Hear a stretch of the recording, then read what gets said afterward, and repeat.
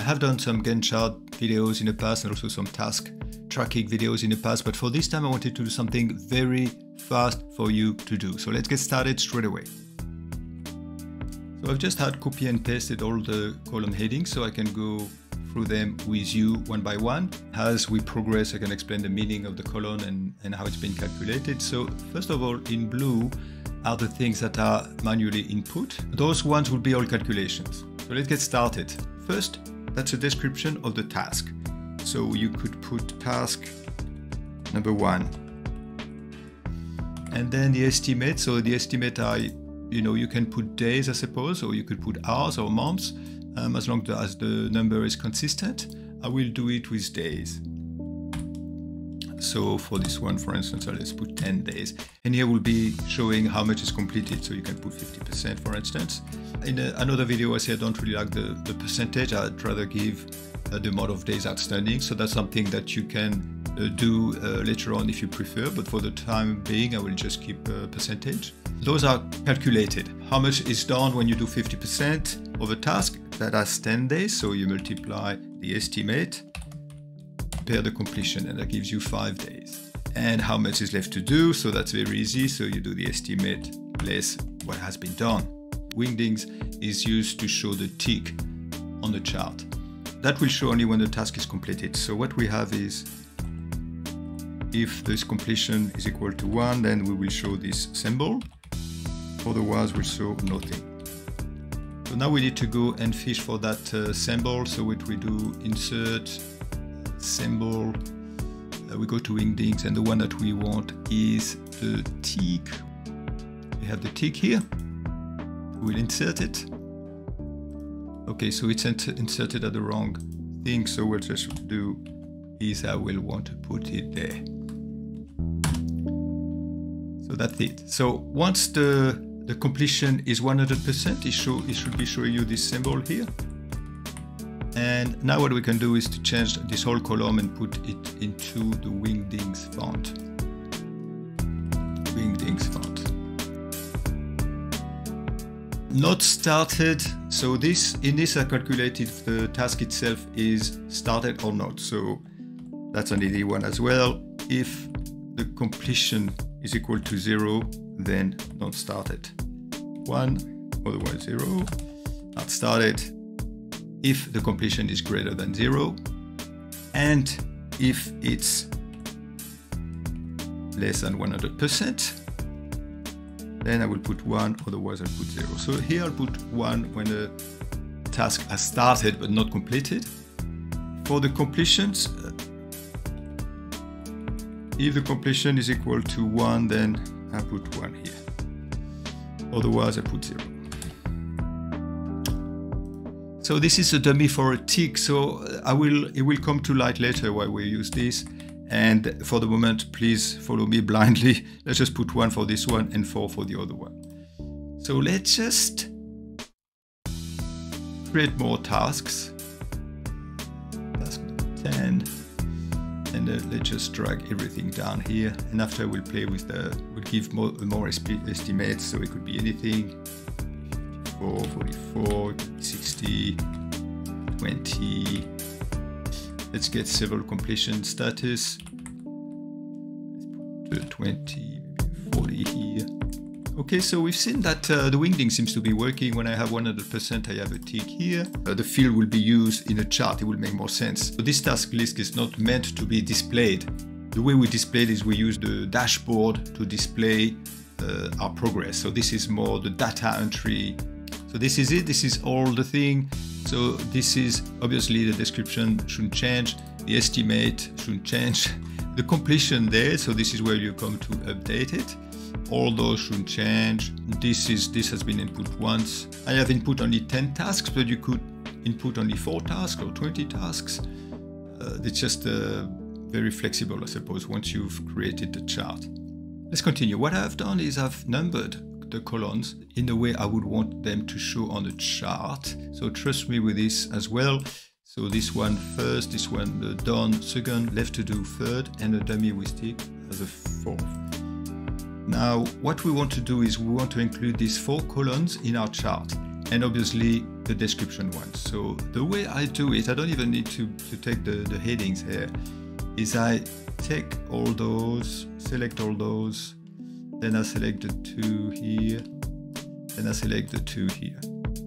You can either do that or do it one by one, but if you can do them all at once, it will save you some time. And here I insert chart, and the type of chart I want to insert is the horizontal one and the second one here, stacked bar. And now we already have a good looking chart. Well, we have a chart. Those dummy fields here will come into play very soon. I go into select data and I want to change the order of those.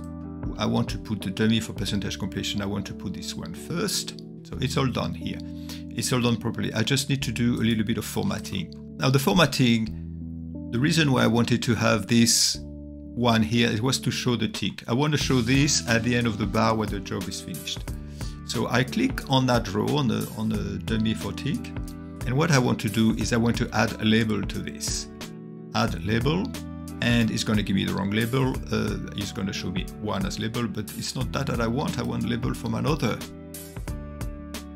column. So I'll go format data label, and here I remove the value. That's 1. If I click on value here, that removes it. And I want to take a value from cell, so that allows you to select a few cells to give you this instead, give you the label instead. So what I do is I go to the wingdings, and now hopefully it all makes sense, and I press OK, and now we have this strange character here.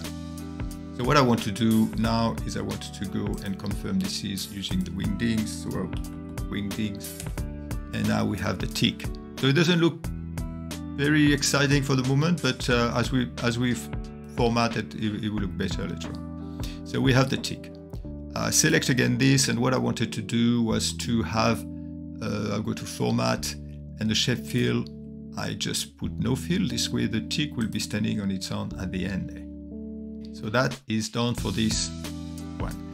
Now the first one, what I wanted to do with the first one, more or less the same, but instead of having the tick, I want to have the percentage completed. So I do the same principle. I add label. It's going to give me the one I don't want, which is okay.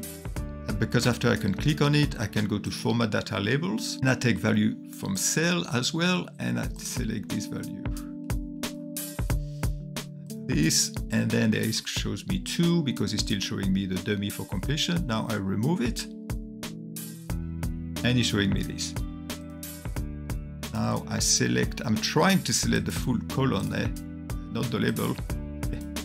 See? Okay, I've selected it. And I want to do the same. I want to do the shape fill. I want to have no fill, so I can just show this. So that's it. So what I want to do now is I want to format the chart. So I have pre-selected some colors here that I liked. So you can obviously choose the Windows color if you want, but I just wanted to have a bit of variety. So I copied this from another color scheme that I liked. So for the background here, for the task completed, I have this, and for the color left to be done, I have those. And I'll show you how I do it, just in case you don't know how to do it. So you click on the chart, shape fill, more colors, customs, and here is I copy the hex here. So that's it. Now to allow me to see a bit clearly, so there are some that I'll do in white. So I click on this axis labeled and I put white, and I may even put bold a little bit. Same for the percentage, white, bold, and I'll see after about the scale of this. I don't really want to show the days because this is supposed to be high level. The chart title, I don't think I need this. It's pretty obvious. I'm trying to be a little bit minimalist. I click on the grids, and I just make sure that you have selected the grids, otherwise it's going to remove the whole chart. And I remove the grids as well. And I will add some white, so this the same. Oh, I don't think you want to do this as well. So this is very minimalist now, but we'll add some things on the left hand side later on. And there you go. So just in order to separate them, I like to put a little bit of outline in white.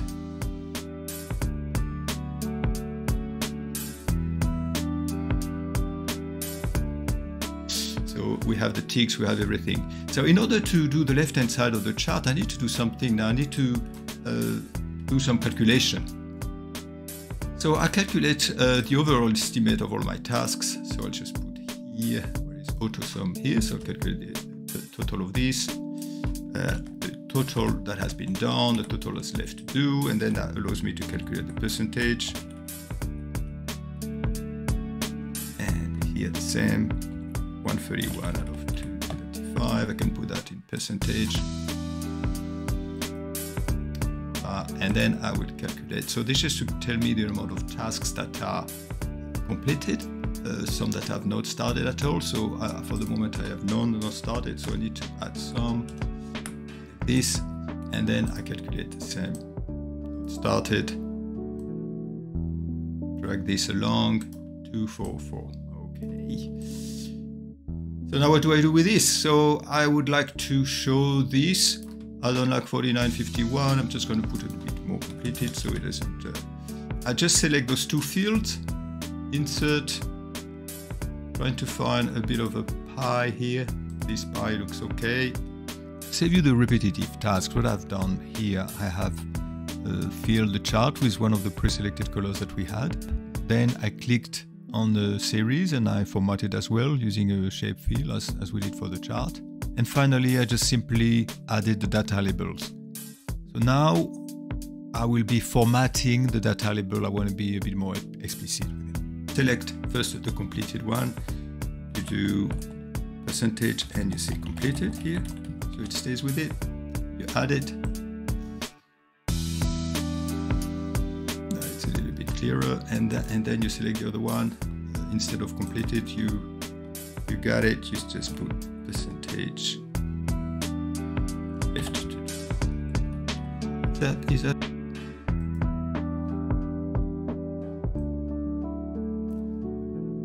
Okay.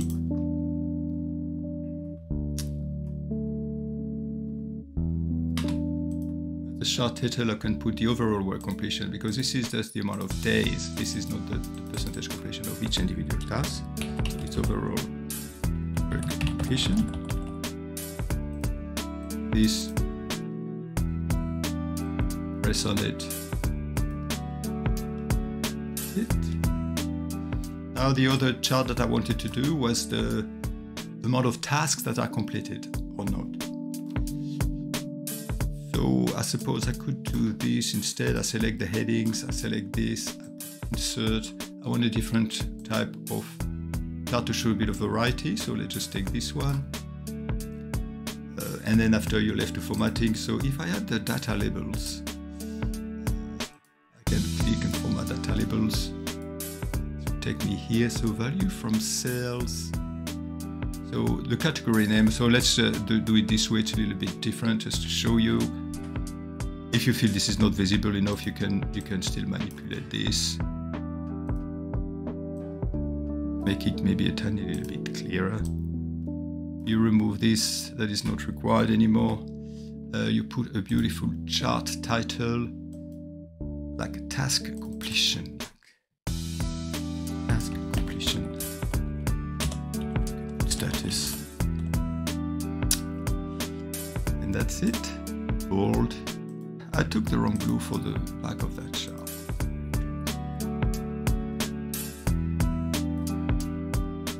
What you can do as well, if you don't want to have to fill those gaps, is you select a generous amount of cells, put it into the background color of the chart. Looks the same here. And this chart, I need to remove the format, shape outline, and I think from there on it's a matter of taste.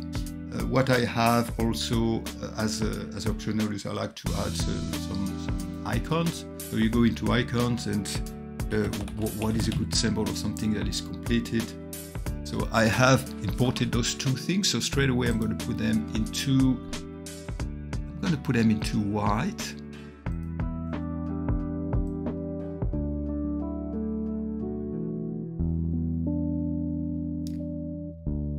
I can put them here as a decoration.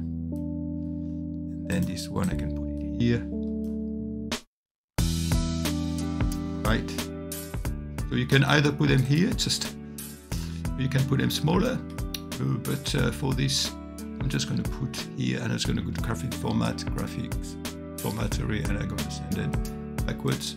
Ensure that you have the chart as no fill, and then you can click on the flag itself and send it backward to have it behind. Same for this. So, what do you think? You might not like it. You might want to remove this. You might want to remove this. You can either have it like this, or I think it's always good to have a little bit of graphics, but you could just have them smaller maybe. So this is it. I was planning it to be a very quick one, but so presentation is very important. So once you present it this way, it looks like you have done some work. You're showing that you're on top of things. It looks like you've done some work. You keep a very precise track. You know, there's nothing worse that someone comes to give you an update and it's just have a couple of scribbles in a notebook. If you show this, yes, that's good. He's on top of things. That's fine. Okay, so regarding the color scheme, I will tell you, because this video is already longer than I wanted it to be. I didn't want to spend too much time explaining some details to you. I will do another video where I'll show you how you can integrate other color schemes into Microsoft Excel. Okay, I'm going to close this. Thanks for watching. Hope it was not too long. I'll see you in my next video. Please subscribe. I'll do plenty of those.